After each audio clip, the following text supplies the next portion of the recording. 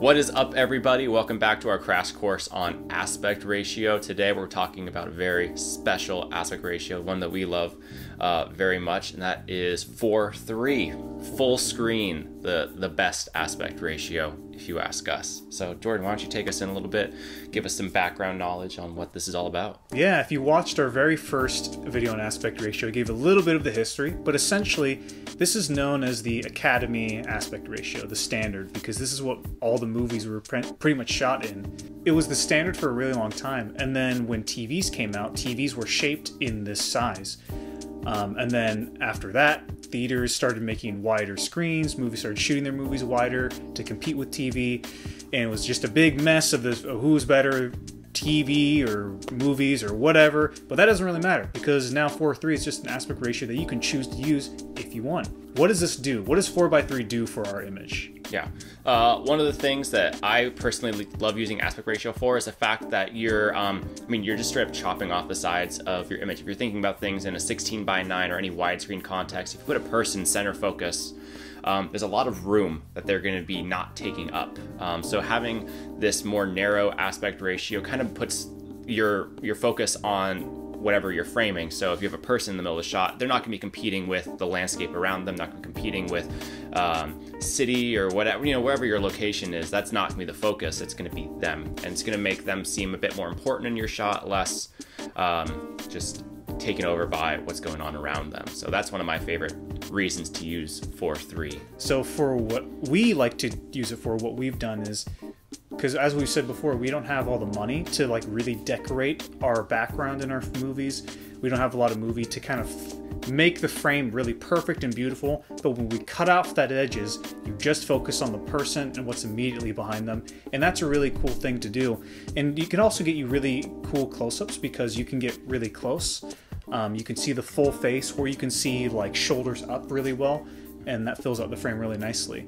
And it just feels a lot more intimate than the normal widescreen. Widescreen, sometimes it can feel a little bit removed, but with 4:3, you almost always feels you feel connected to that character that you see on screen. Yeah.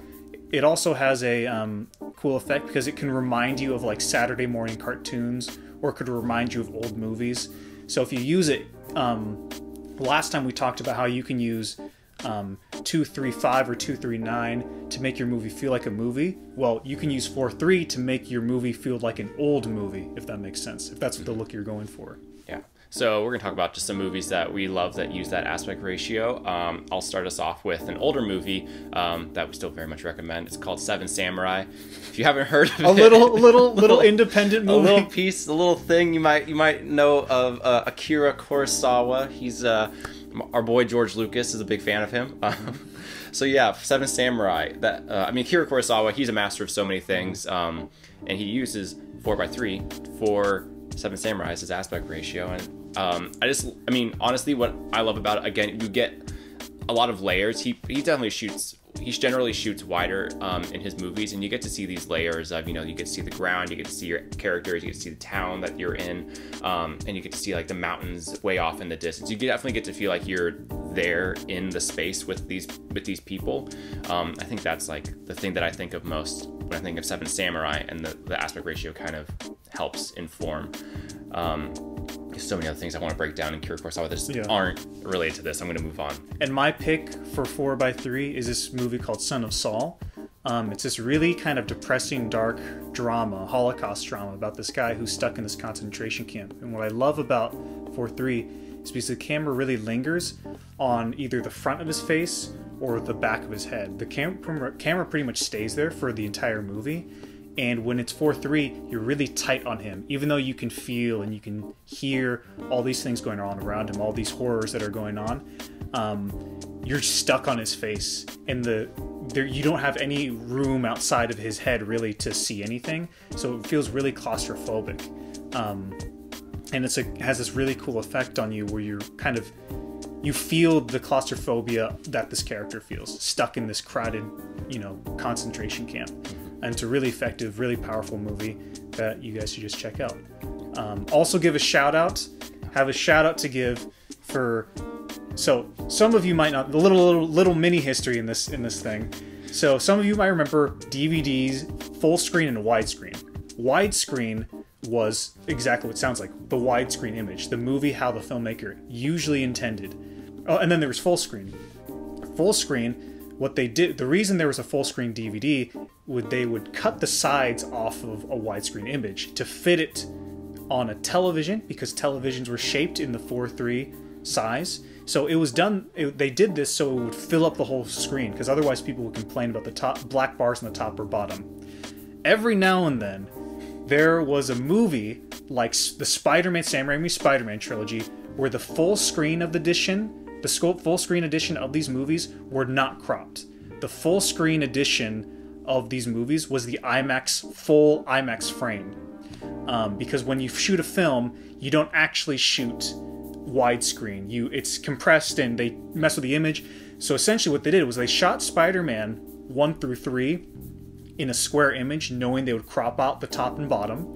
And when they showed it in IMAX, they removed that crop. So it was the full 4:3 image. So the full screen DVD of Spider-Man 1, 2, and 3 is the full widescreen, or is the full open matte frame of the movie. And it's really, really cool. I definitely recommend checking it out, because you can see the difference that 4:3 and widescreen have on an image. And it's really cool to see that in a blockbuster, because there's not a whole lot of blockbusters that are 4:3 these days.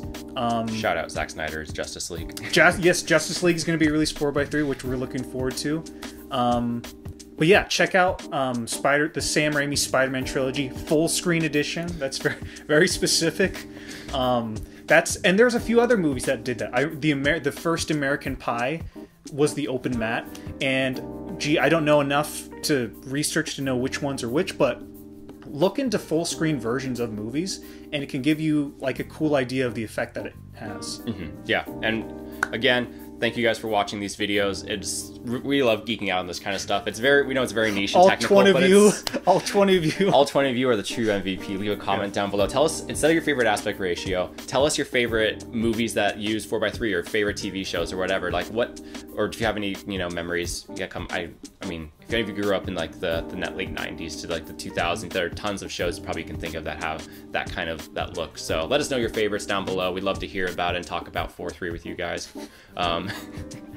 But thank you so much again for watching. Hit the bell, hit the subscribe, hit the like or the dislike if that's your speed. But yeah, thank you all for watching. We'll see you in the next one.